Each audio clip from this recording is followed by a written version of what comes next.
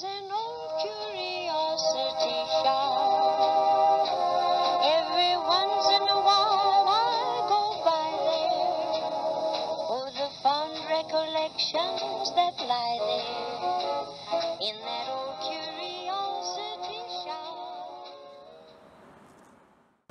Well, hi everyone, I'm Scott from the Old Curiosity Shop, and this is going to be a little different because I'm coming to you from the parking lot.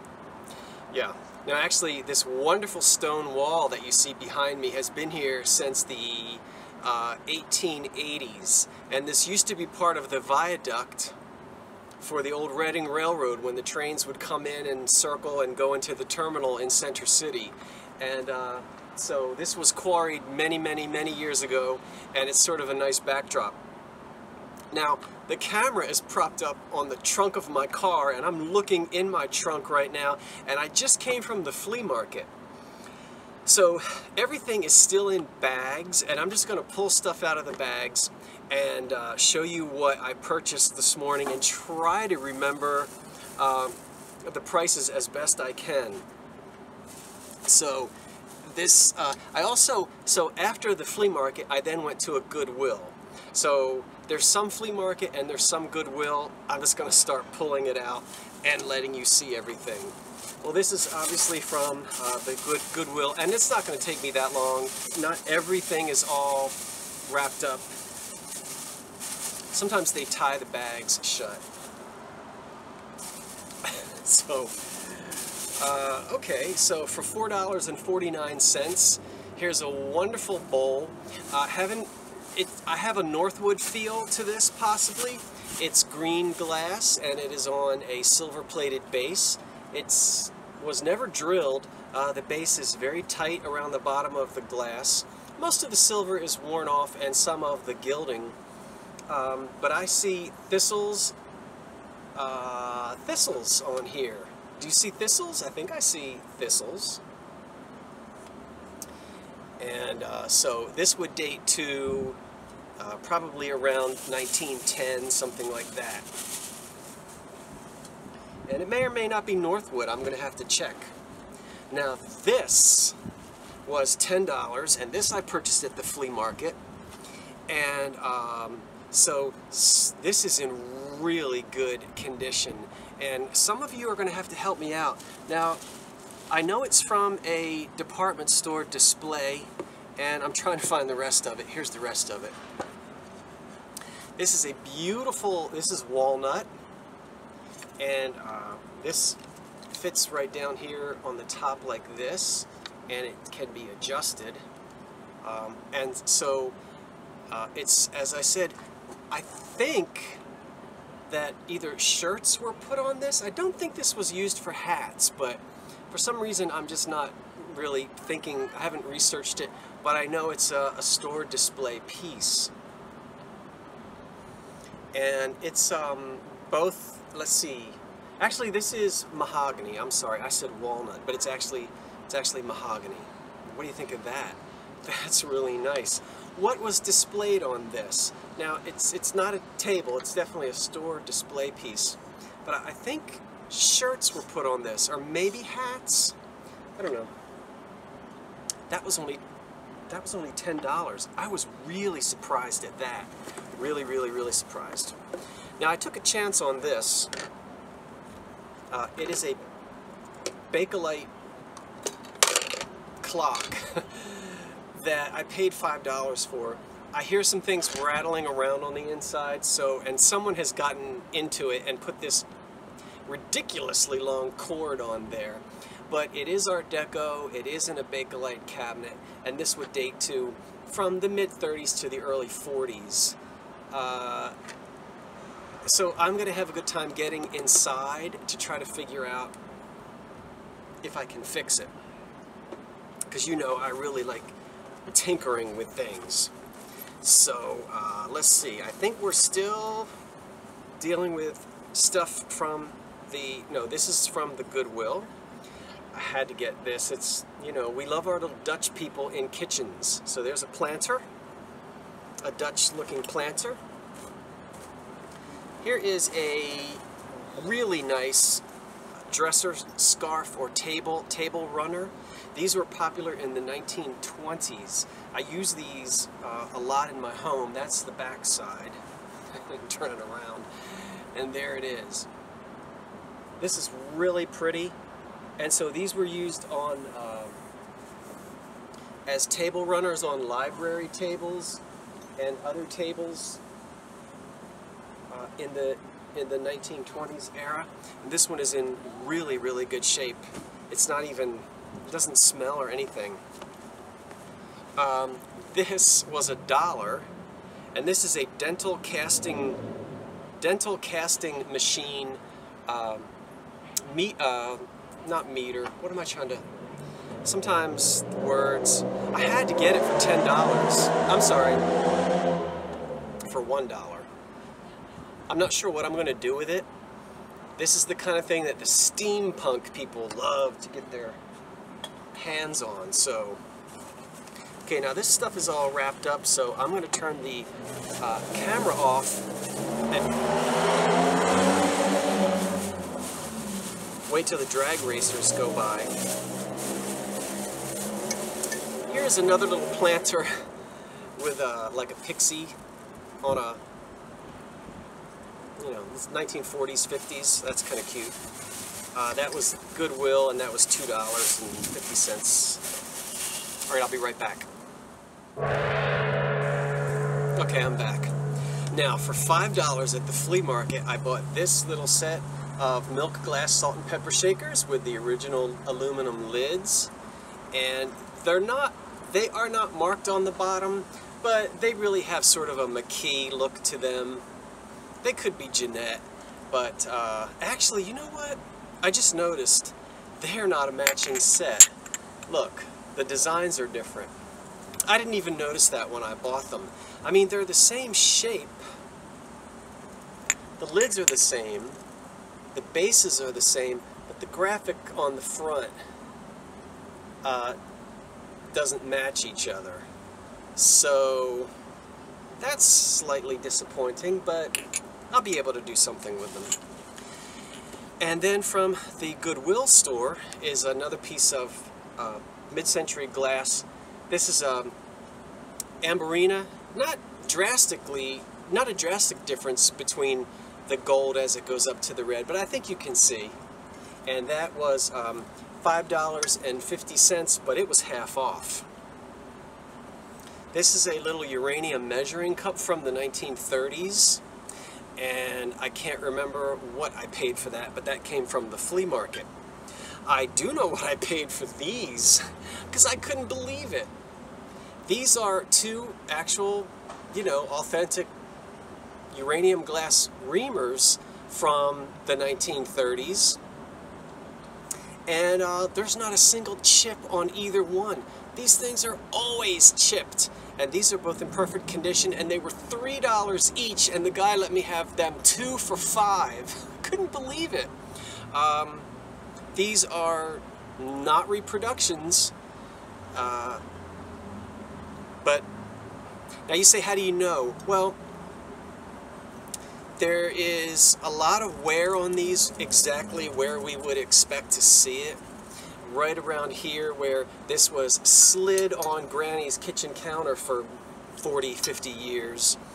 And they also will glow under a black light. Reamers have been reproduced, but the ones that they reproduce are the jadeite ones, and there are some others that have been reproduced, but these are the real thing. And then I spent $2 on this little toy to the train set, and he's the newspaper man, and he says, extra, extra, read all about it. I'm going to be using that with my father's old train set when I set it up at Christmas time. All right, there's more on the front seat. I'll be right back.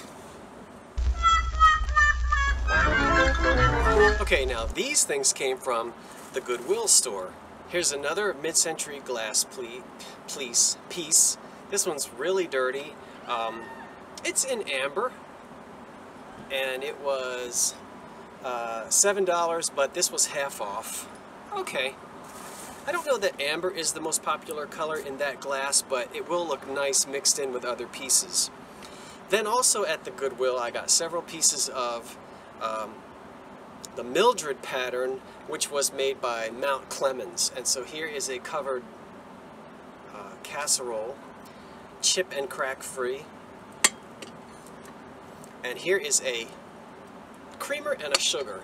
And the sugar bowl is also, I guess I should hold it still and let you see it. This is also chip and crack free. Mildred doesn't have marks on the bottom of it. It usually just says made in USA. These pieces were all 33% off of the sticker price. And then I'm not going to show you all of it, but I got a whole bunch of anchor hocking charm in the forest green, charm pattern in forest green. And for some reason they wrapped it in like this saran wrap. I know you can't see it. So here are a bunch of plates. I think most of you are familiar with the forest green glass and the charm pattern. And so you'll see all that. You'll see it all again once it's all cleaned up. Now, let me put this in the car and go get some more. Okay, back at the flea market, I bought some things from my absolute favorite seller. He's there every week, and he always gives me great deals, and he's just a really nice guy. So, made by the Hall Company. Is that upside down? Here's a cobalt pitcher, which may look black out here, but it's cobalt, and a little tiny creamer, I guess, by the Hall Company. Then a 1940s, this is so cool, I think this is 40s, perfume bottle. Some of the gold has come off, so there's no mark on it, but I like it. Now, I am saving a bunch of 1930s, 40s items. I told you this, oh, I don't know, maybe a month ago. I was planning on a special called On Granny's Vanity, right? Or Your Mother's Dressing Table. So I'm saving a lot of vintage perfume bottles and other accoutrements that a woman would have on her dressing table from the 30s and 40s. This was a detached retina moment for me because it is an iridescent blue flower frog. Most of them that you see are going to be clear. Green was popular. They made these in pottery. I've never found a blue one before, and it's awesome to have it in iridescent glass. So this is going to date all the way back to the time of the carnival glass era and the stretch glass era. So we're talking 1905 to 1925, somewhere in there. This should sell for about $20. And I bought this bundled in with a whole bunch of stuff, so I can't really tell you how much I paid because I paid $20 and I got pretty much everything that I'm showing you now. Then the same dealer sold me two beautiful Flow Blue plates. Please don't drop these.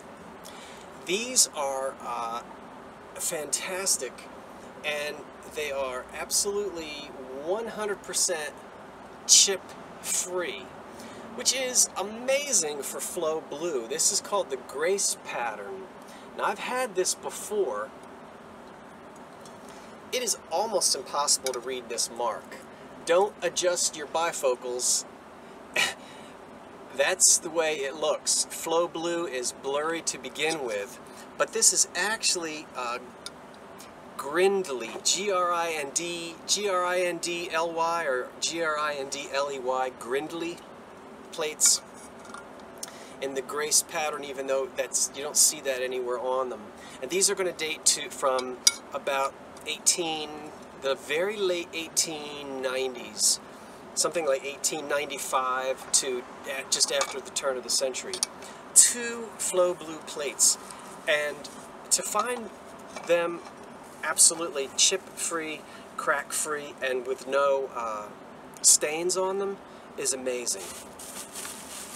Now the last thing that I'm going to show you is a true detached retina moment. It has a lot of value, but it was really exciting because I never, ever, ever find anything like this. Now, as soon as I hold it up, I'm being so dramatic. Some of you are going to know exactly what it is. And when I saw it on the bottom shelf at the Goodwill store, I held my breath. You ready? As it rises up from the floor. Do you know what that is? That is a refrigerator dish made by the McKee Company. And this is in the dot pattern, and these are red dots. They made it with black dots, green dots, and I have not checked comps on these in a long time, but this is a piece that will sell for no less than $100, and it could sell for as much as $300, depending. I have not taken the lid off yet, but from what I can see so far, there are no chips on this at all, which is amazing for a refrigerator dish. Now, you're not going to be able to see it, but it will have the McKee initials, MCK, in that little circle right there, but I don't believe you can see it. Perhaps you can. And I saw this on the bottom shelf, and I looked to my right and I looked to my left to make sure nobody was watching me before I had a dramatic moment.